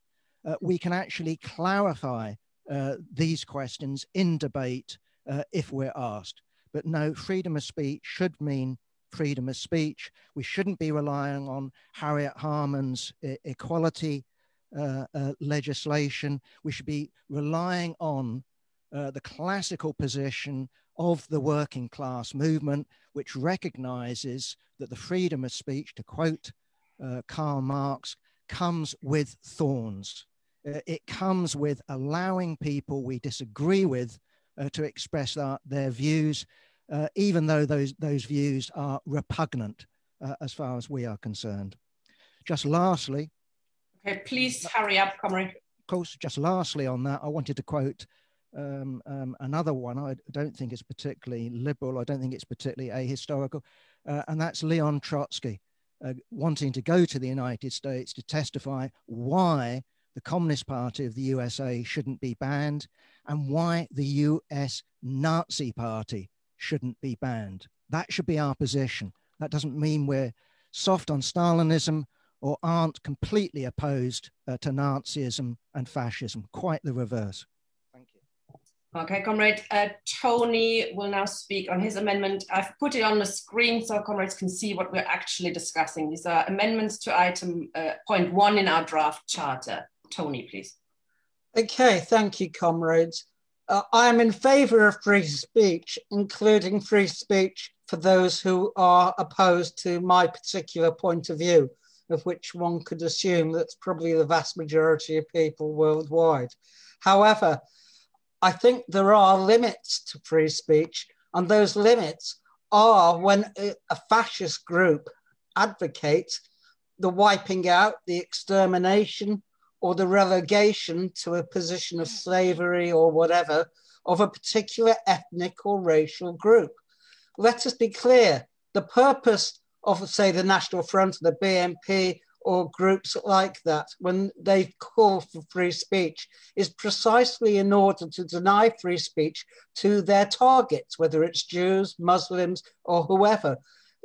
Free speech is not an absolute. It doesn't take place in a politically free context. It's part of society, if you like. I think we need to be clear. Opposing free speech for fascists is part of an essential self-defense for minorities, but also for the labor movement itself. And that was expressed in the idea of no pasaran in Spain. We would not let the fascists triumph. And that was also clear in the East End of London at the Battle of Cable Street against Oswald Mosley's British Union of Fascists. Allowing free speech for fascists means denying free speech to everyone else. And, you know, I mean, I don't have many good things to say about my father, who was a rabbi, but he did participate in the Battle of Cable Street. And he told me, if you walk down the wrong street, then you would, if you were Jewish, you would get your head kicked in. Fascists don't believe in free speech. And when they exercise it, they do it, as I say, to deny it to everyone else. And that is why it's an essential measure of self-defense for the labor movement and for all oppressed groups, that we cannot allow, for example, fascists to hold meetings out in the open. We have consistently, whenever fascists have organized meetings, we've opposed them and tried to stop them. The reason being is we know what the purpose and the reason for them is. And the position that John Bridge is arguing for is essentially a liberal, absolutist defense of free speech, regardless of context. But even John says, well, of course it doesn't apply to someone threatening to kill someone. I agree, but that's exactly what fascism does. It does threaten to kill people. It threatens to kill people en masse. And is it really being suggested that socialists and communists in Germany should have allowed the Nazis free speech and therefore the right to organizing, knowing full well that their program would end up in either the expulsion of all Jews or their extermination as took place. I think that's absolutely absurd. And then John makes it even more ridiculous when he says, winding up soon, comrade. Yeah, sure. This is my last point. He says the Bible contains all sorts of threats to wipe out different people. I agree. The book of Joshua is a book of genocide. However, the Bible itself is not a document inciting racial hatred. It contains many things, including welcoming the stranger into your home. It's a mixture of different ideas. Likewise, the New Testament and the Quran. None of those religious documents are themselves an incitement to racial hatred and destruction. And therefore, I don't think we have any problem with it, although they're, of course, full of reactionary ideas. But where someone or where a political group advocates the wiping out of a particular ethnic group, or where they say that there is a superior race, a master race, and an inferior race, the untermenschen, then we have to be quite clear. In opposing free speech for fascism, we're actually defending free speech for everyone else. That is the key issue. We're not liberals, I hope. We're socialists, and therefore we see it in a class context. Thank you. Thank you, comrade. Okay, we have to try and keep to 2-3 minutes now, if that's okay, comrades, in the discussion. I'm trying to finish this at 3:45 and take a vote then. Okay, Matthew first, then Steve, then James.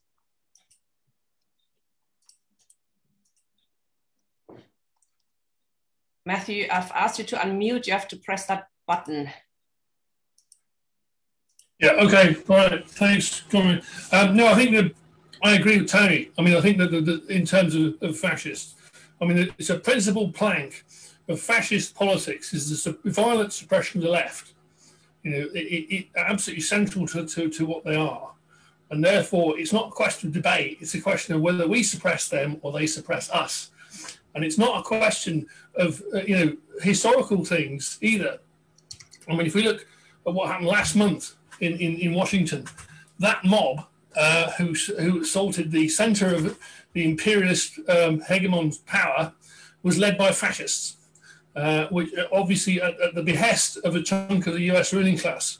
That's not a minor act or something that was unprepared, and it did go down deep into the state machine of the US. Now the ruling classes in various parts are either using or preparing to use fascism because of the depth of the crisis. There's no question of it, and therefore I think it's extremely important that we should actually understand that sort of phenomenon and be prepared to fight it. I mean, certainly in this town in Glasgow, the left, for whatever its faults and their legion, it does not allow fascists to hold meetings or demonstrations at all, and we've been very successful in that over a period of decades, and that's absolutely correct in my view. And I think that this organisation has to take that position. Thanks. Thank you for keeping it brief. I'm taking Stan Keeble next, and then Anita.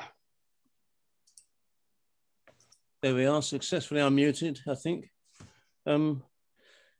Yes, no, I don't like the caveats. And the problem is, well, I mean, the left has adopted this position sometime. A lot of the left has adopted a position of no platform for fascists and made it into a principle, whereas it should be a handy tactic that you can use. It's a legitimate tactic in certain circumstances. But we remember how the BNP was done on Question Time, while the SWP's Wayman Bennett was outside leading the crowd shouting, "No platform for fascists." So the BBC put the BNP guru on the telly, and he was shredded. Brilliant way to do it. That's the battle of ideas, and that's what we want. We have to hear the bad ideas in order to deal with them, and that's the point. And any restrictions that we accept, they are bound to rebound on the left, and bringing backward ideas into the open is the way to destroy them, the way to draw out what they mean, argue back against them. If you ban them, you just drive them underground, and people still hold the backward views.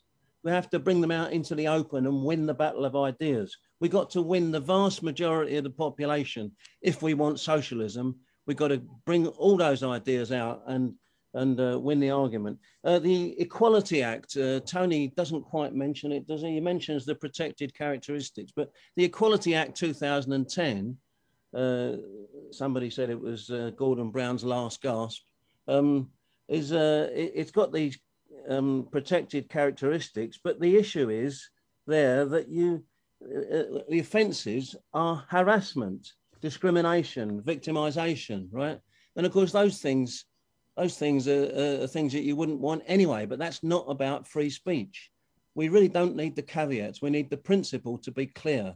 We want openness of ideas, and we want to contest backward ideas, not silence them. And who's going to choose who's going to be banned? We know that's already been done to us on a grand scale, hasn't it? So let's not forget what's just happened. Thank you. Okay, thank you. I'm taking Anita now. Some people are having problems with the raise hand function. So please, it's either, check it out, it's either in the participants window or in the reactions panel. Okay, Anita, please. Well, good afternoon, comrades, and thank you very much for what you said just now. As you can tell from my accent, I'm a Yankee. I've been here for 45 years. I left because of witch hunting, FBI. I was a young socialist for many years there, and I came here. I'd like to really challenge what people, particularly my male comrades, are saying about no platform for anybody. I think we delude ourselves if we don't understand who has the power in this capitalist society. And that is the right wing has the power. They have the press. And so just from an American point of view, we have a different history, different culture. We have a Bill of Rights, in which freedom of speech and freedom of religion, as relates to things, is enshrined. The ACLU supports freedom of speech for the Ku Klux Klan. And when I came to Britain, I remember I came in the middle of all this no platforming with the National Front and that. And I just think I've always fought it. I think we have to have more confidence, comrades. For God's sake, I mean, don't you think our ideas can stand up to a debate with a fascist? I've debated Ann Widdecombe on television, you know, with pickled fetuses and people in wheelchairs across on the other side of the studio. Come on, let's just get real, have a bit more confidence in our ideas. Why spend all that time giving attention to the so-called fascists? Some of these people aren't fascists, they're just deluded. So I just like to say that I think we just need to have a bit more confidence and have a totally open approach. Yeah, thank you. Thank you, comrade. Steve, please, next. Yeah, hi there. I'd just like to refer to shouting fire in a crowded theater that was used by Justice Oliver Wendell Holmes. And that was so they can go after socialists. For instance, Eugene Debs. And I'd also refer to, Anita talking about how we defend the Ku Klux Klan. But remember the Stogie case, right? That was in Chicago. The American Nazi Party wanted to have a march or demonstration, and it was banned. It was a big Jewish community there. It was banned. It went to the Supreme Court, and they found in favor of the Nazis. And their lawyer from the ACLU was Jewish, and he caught hell for doing that. But he wasn't defending the Nazis. He was defending free speech. Okay, so that's my 2 cents worth. That's it. Thank you, comrade. James Hall, please. I don't often disagree with Tony, but I've got to say on this one, he's talking some nonsense. Free speech is indivisible. The minute you start saying we have freedom of speech, but we have to no platform this, that, and the other person, you're actually reducing free speech to the freedom to say things I agree with. There's no two ways about that, I'm afraid. Stan has mentioned Nick Griffin on Question Time. What a good thing the No Platformers there failed, because he showed himself for what he was. We have enough conspiracy theory going on at the moment. Surely we must recognise that one of the best recruiting sergeants for Tommy Robinson and his crowd, for instance, is to be able to say they're conspiring to shut us up. Stan is quite right.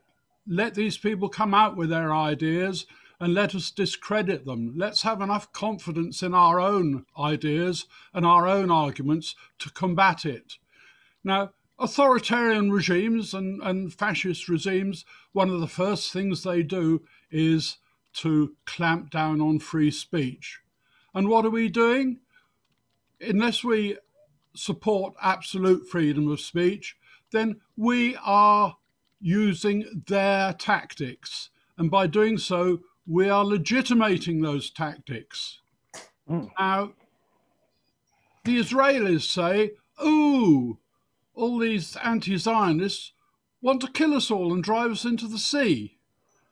From their point of view, given that some of them may actually be honest with that, all anti-Zionists should be banned because they're dangerous.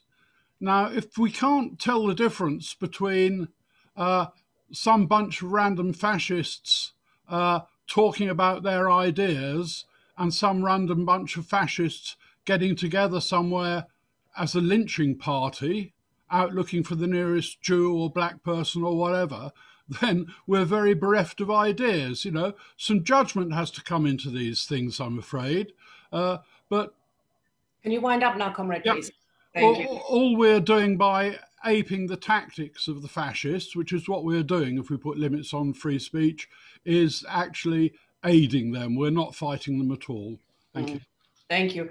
I'm gonna have time to take two more people. I think Dave Hill, please. Could you unmute yourself? Yeah, okay. Can you hear me, comrades? Yes, I can. 2 minutes, please, if you can. Well, mine will be less than a minute. I just want to give a quote from Leon Trotsky, which I wholeheartedly agree with. If you cannot convince a fascist, acquaint his head with the pavement. These people, comrades, are out to kill us. They're out to enslave us. We mustn't give them any space for that. Tony Greenstein, my final sentence. Tony Greenstein mentioned about fighting fascists, and Tony and I have been on so many anti-fascist demonstrations in Brighton and nationally. So do we demonstrate against them, stop them marching, but say, oh, but you can say what you want, where you want? Of course we don't. We stop them. Thank you, comrade. Jerry, 2 minutes. Okay, I strongly agree with Tony Greenstein here. I want to recount to you, when I was in the old WRP, we used to sell the Newsline up and down the Kilburn High Road in the pubs. In the pubs, you would meet people that would make racist comments about immigrants and black people and all that. And you would stop and you would challenge them. And very quickly, you would discover whether they were a confused worker or actually a supporter of the National Front. And you would not continue to discuss with the supporter of the National Front, but you would continue to discuss with the racist who had read his stuff in the Sun or the Mirror the day before. There is a qualitative difference between a racist and a fascist. There's a qualitative difference between those, as the previous speaker have just said, who are intent to kill us and to wipe us out, and people that are confused. And you must make that difference. Traditional labour movement, no platform for fascists, no space for fascists. If they come for you, and it's not just a battle of ideas, it's a battle of physical force, and that's how it is always finished in the end. Hitler did not come to power simply by a question of his ideas won and the ideas of the opposition lost. He did it by absolute physical force. And the Can you wind up now, comrade, please? Yeah. The very foolish organizations of the working class that denounce physical force, denounce revolution itself. Thank you. I'm going to give the movers of the motions now 2 minutes each to reply to the debate. John first, please. You are unmuted, it's okay. Yeah, I'm unmuted. Okay, yeah, interesting debate. Pity we haven't got more time. Standing for freedom of speech is not the same as not defending yourself. It's not the same as actually saying that you can't launch a physical assault on your opponents. It's not saying that at all. Precisely, the sort of principle has been quoted from good old Leon Trotsky: convince if you can't convince, if you can't convince. So our prime job is to convince. And so what we're actually living in at the moment surely should convince us that that's the case, because the weapons that we've been using without thinking about it, we must know platform as a principle has been turned against us. So precisely the Zionists have turned it against us. They say that their opponents, it's already been said, want to wipe out all Jews in Israel or something along those lines. Gentile and Jew cannot live together. When we disagree with them, we get accused of being racists. We want a rational debate with these people, and we will destroy them in that. We should have confidence in our ideas. Our ideas are superior. Our ideas are true. If we stand for freedom of speech, we can win. If we don't stand for freedom of speech, then I'm afraid that we dig ourselves deeper into the very deep hole that we find ourselves in at the moment. John Bridge. Thank you. Tony, please.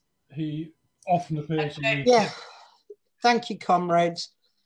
We indeed defend freedom of speech. That is why we deny it to the fascists, precisely because their purpose is not to win the battle of ideas. Fascists aren't interested in the battle of ideas. They are interested in killing us, destroying us, exterminating the labor movement and the working class organizations. The idea that you allow an Adolf Hitler to organize, to hold meetings openly, to rouse the masses against the working class Jews and whoever else. And then when they get strong, you have to then defend yourself and fight back against them and then try and stop their meetings is absolutely absurd.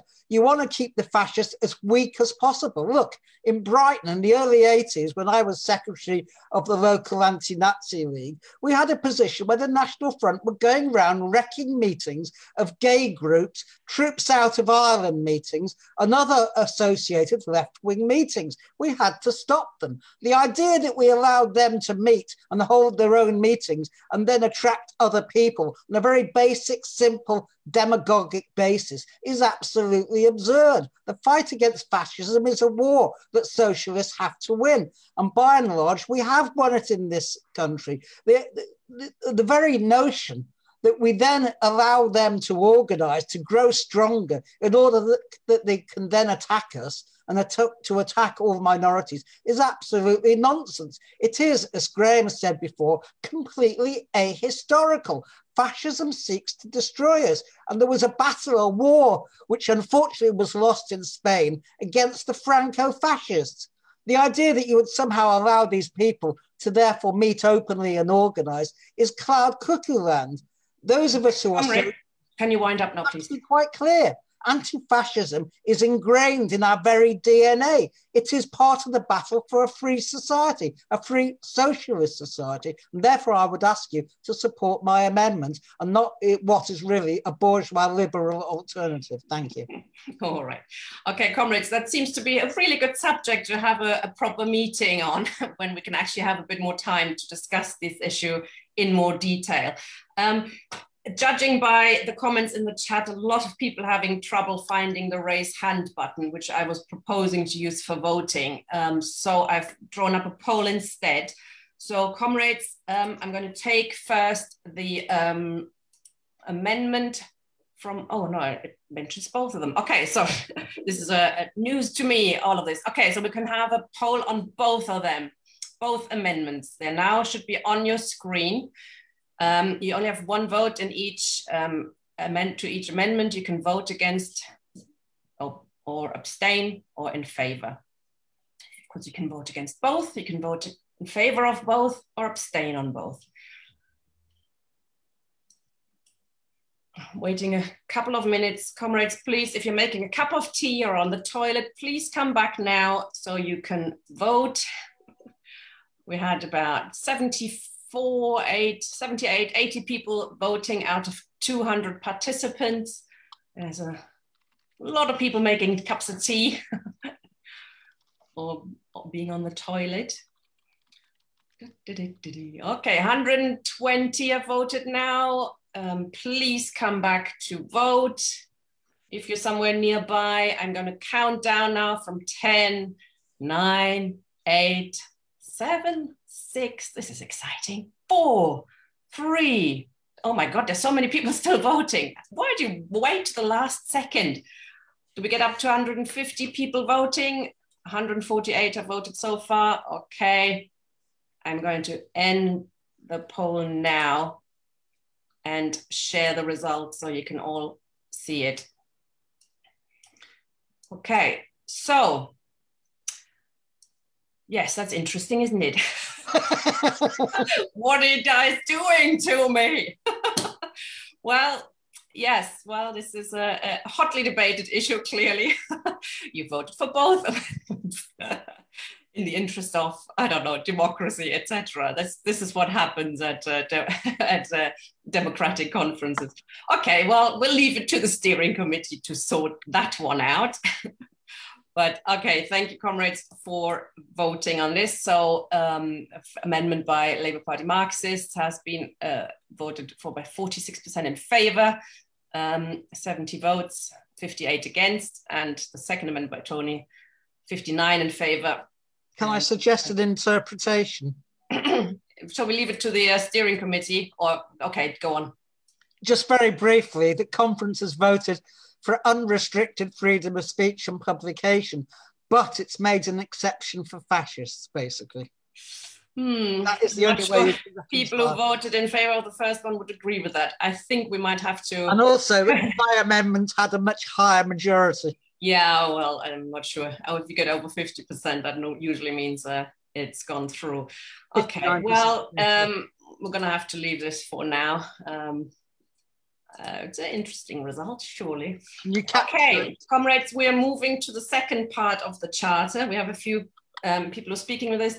I think, Tony, I think you're moving your second amendment now, but if you could do it really quickly. Yeah, okay, can I just have a quick... Yes, it's simply on the libel laws. I don't have an absolute commitment to my own resolution, but I thought I should move it since I have sued the Campaign Against Anti-Semitism for libel and lost as well. But I do believe as a general rule and principle, the libel laws are used to restrict the right of people to exercise free speech. And they're only available to the rich, the powerful, and the privileged by and large.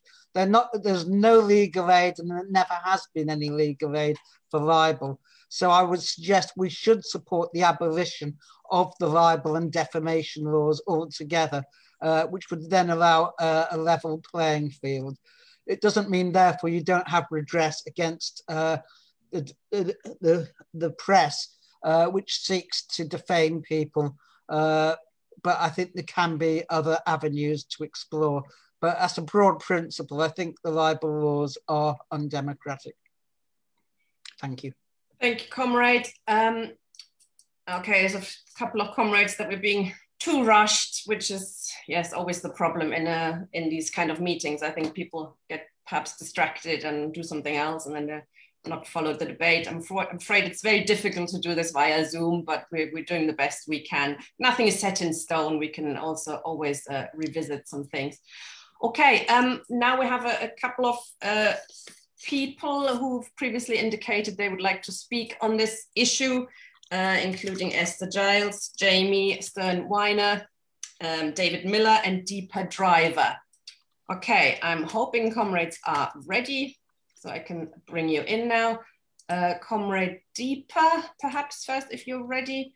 Hello, comrade. She is a chair of Momentum Camden and involved in the Wikipedia, sorry, not the Wikipedia, what am I talking about? WikiLeaks, Free Julian Assange campaign. So nice to see you, comrade. 3 minutes, please, if possible. Thank you, Dina. I'm here to request the Labour Left Alliance to take a strong stance in defence of Julian Assange. For those of you who may be aware, the word torture comes from the Latin, which is to twist, and that is essentially a way of hurting somebody without shedding blood, in terms of the Christian principles.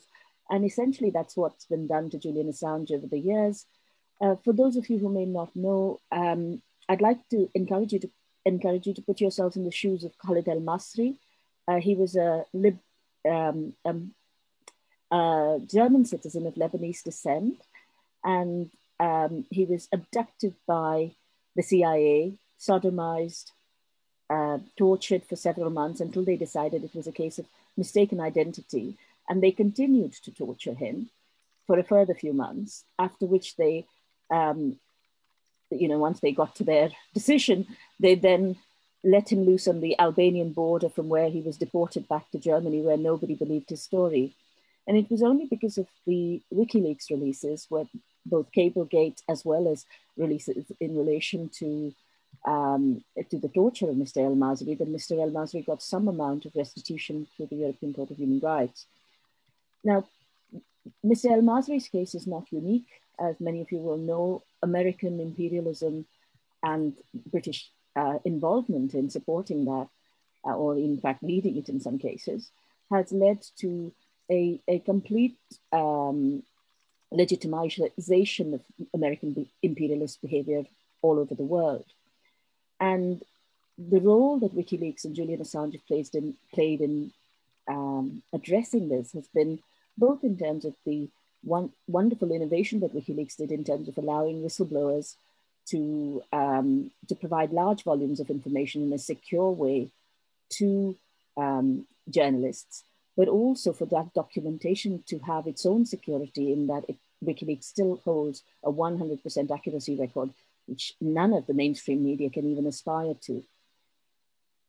In order to prevent us from recognizing what a trailblazer and pathbreaker Julian Assange was, and to avoid us from following his example in making governments accountable to the people for us to surveil the state rather than for the state to surveil us, a number of efforts have been undertaken, predominantly by Britain, America, Sweden, Ecuador, and Australia, in order to suppress both whistleblowers and Mr. Assange. He's currently in Belmarsh prison, despite the court having decided, and I was a legal observer at this trial, having decided that Mr. Assange cannot be extradited to the US. And the joke about this was the judge said she wanted to be fair to the Americans in order that they would be able to carry their appeal more seriously. In all of this, what Mr. Assange has been arbitrarily confined in the Ecuadorian embassy, where his privileged conversations with his lawyers were spied upon, where his conversations with his medical experts were spied upon.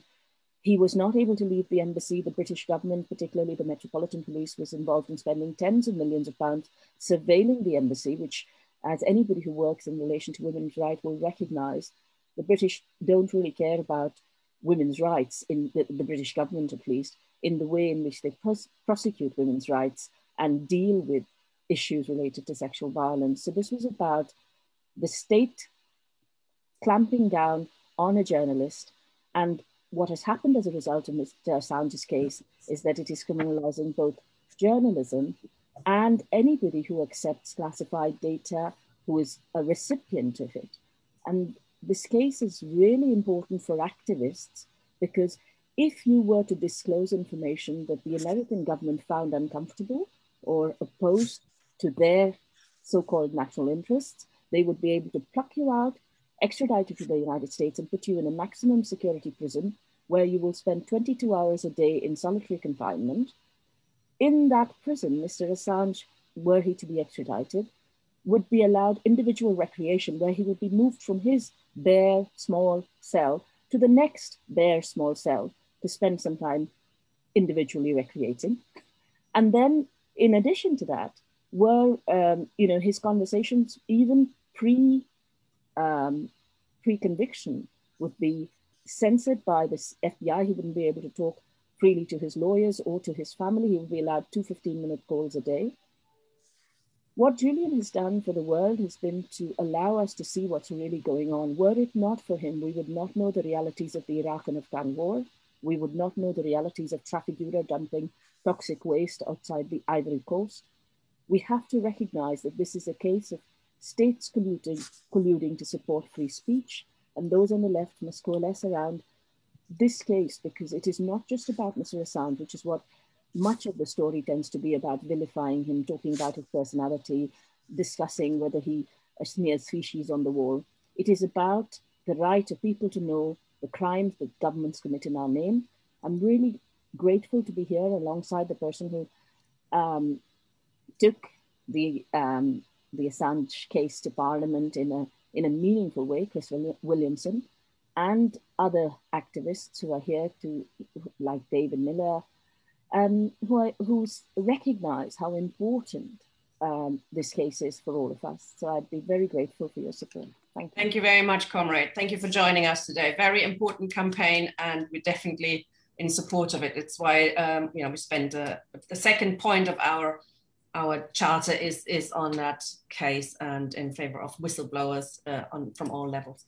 Okay, David Miller now, Deepa has referred to him, is from the University of Bristol and has also been in the spotlight over the anti-Semitism smear campaign. Thank you very much for joining us, Comrade. Good afternoon. Good to see you, Deepa. Of course, the Assange case is a landmark case which everyone should be supporting. I wanted to say a few things about I've been invited to say a few things about the university sector and the anti-Semitism, alleged anti-Semitism crisis. And I want to start by by agreeing and then disagreeing with Tony. I think this is what I do every time I come on. First of all, Tony is completely correct about free speech. It's not an unlimited right. You can't shout fire in a crowded theatre, and nor indeed can you organise to commit genocide and eliminate an ethnic group. That's not legitimate free speech. Now, someone's mentioned earlier that there's a distinction between talking about genocide and organising genocide. Now, this is a distinction of no meaning whatsoever. The idea, the thing which worries me about, one of the things which worries me about free speech, the idea of free speech is that it tries to, or it diverts attention away from the fact that there are more things in the world than speech. There are actions in the world. The Palestinians are oppressed not just through speech and Oops. Oh, I hope. Hello. Oh, that's good. Hello. Sorry, you were stuck for a second there, but you can. Okay, go on. I mean, so free speech, yes, it's an important principle, and of course we have to defend in key cases like Julian Assange and others. But the enemy we face here is Zionism and the imperial policies of the Israeli state, and free speech is not the main problem here. It seems to me it's a problem, but not the main problem. So this is where I want to disagree with Tony. Right? Tony said that on the question of naming the organisation, that it started with the Labour Party. It didn't start with the Labour Party. It's not started with the Labour Party and moved to the universities. It's an all-out onslaught by the Israeli government, mainly through the Ministry of Strategic Affairs, but also other ministries too, on the left globally. And this is not something which just happened in Britain, just to the Labour Party, just to the universities, etc., which I'll come on to talk about in a minute. It's also happened in France and Germany before it got to the UK, and it happened of course, it's been happening in the US, as we saw with Bernie Sanders and Ilhan Omar, etc. This is an all-out attack by the Israeli government. It's not something to do with the Labour Party, really. The Labour Party is, a mere detail of this attempt by the Israelis to impose their will all over the world. And that's, I think, is what we should recognise. It's not just a question of being allowed to say, oh, Zionism's bad or Zionism's racism, which of course we should be allowed to say because it is.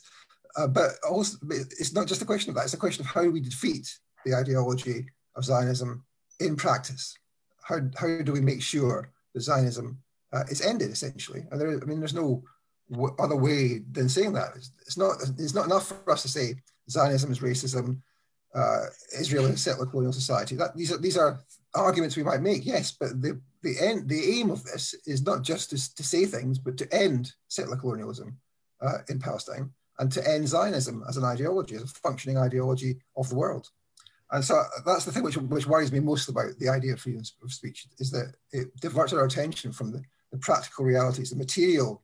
Can I use that word, Tony? I think you would approve of that. The material realities of the jackboot on the neck of the Palestinians.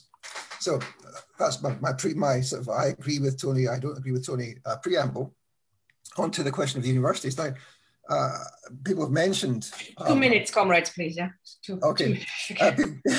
People have mentioned the UCL vote, and this is a dramatic event that UCL have voted to get rid of the IHRA. This is the first time it's happened. A concerted lobbying effort by the Israelis over the holiday period and the new year to try and undermine this possibility, but people have stood firm and voted against the IHRA. And this is the beginning of our fight back. And I want to say a few words about that very quickly. I mean, the people will probably be aware that of the 4 options which were on the ballot, the option which has been favoured is the option to withdraw the IHRA, but to replace it with something else. Now, this is the second best option, in my view. They should have just been retracted and not replaced. But we faced, as a result, a huge struggle over what it will be replaced with. Now, of course, the Zionists will come up, and they already are planning their alternative to the IHRA. It's called the Jerusalem Declaration, and it will be announced shortly at the time of their choosing, when they think it's going to make the most impact and have the most effect. So what we'll be faced with here is especially a liberal Zionist case for suggesting that there is a serious problem of anti-Semitism or Judeophobia in this country, when there isn't a serious problem. They will try and get that back on the agenda. So we face a massive battle over that. Now, this is a battle which is going on not just at UCL, but throughout all of the universities in this country. As some of you will know, I've been attacked and complained about by the head of the Bristol JSOC, the Jewish Society, along with the president of the Union of Jewish Students, which organizations are, of course, formerly members of the Zionist movement. They are all part, the JSOCs are all part of the UJS. The UJS is a member of the World Union of Jewish Students, which is a direct member of the World Zionist Organization, and in its constitution, the UJS, of course, mentions being pro-Israel. So those kinds of complaints have been made across the country in different places. One against me in Bristol. There's been one in Warwick, again made by a UGS or JSOC person, and there have been several others. And we will continue to see this attempt to drive the possibility of anybody speaking out about Palestine or about what Zionism is, or having any kind of critical account of Zionism as racism or settler colonialism, etc. And we have to fight back against that. And the way to fight back against it is to organise proper debates and to get people to understand the issues, but not to be fooled by the idea that there is some kind of liberal Zionist panacea, which is not as bad as the IHRA in some respects. We have to make sure that we are properly across those debates and can fight back against them when they are launched, which they will be very shortly. So this is a problem for freedom of speech. I'm going to finish now for freedom of speech, and also for academic freedom. You know, the complaint about me was about a lecture that I gave on Islamophobia, where I said that one of what I've called the 5 pillars of Islamophobia is parts of the Zionist movement. Now, this is simply a matter of fact. The Zionist movement, parts of it are engaged in deliberately fostering Islamophobia. It's fundamental to Zionism to encourage Islamophobia and anti-Arab racism too. And the pressure that they're mounting here is to try and get us to stop teaching this stuff, to stop writing about it and speaking about it in public, and indeed to stop researching it. So we can't properly go around about researching Zionism or the Israeli state or the Ministry of Strategic Affairs, which is of course behind this whole anti-Semitism crisis, because to do so will be in some way anti-Semitic. So I think this is a valuable effort to focus on the issue of free speech, but we must also remember, as I mentioned earlier, academic freedom, which is a specific and separate act, right, as you'll know in the Education Act. And lastly, to say that that it's not just that we want to be able to speak. We want to be able to win as well as to speak. And that's what I would want us to remember. Thank you very much, Comrade.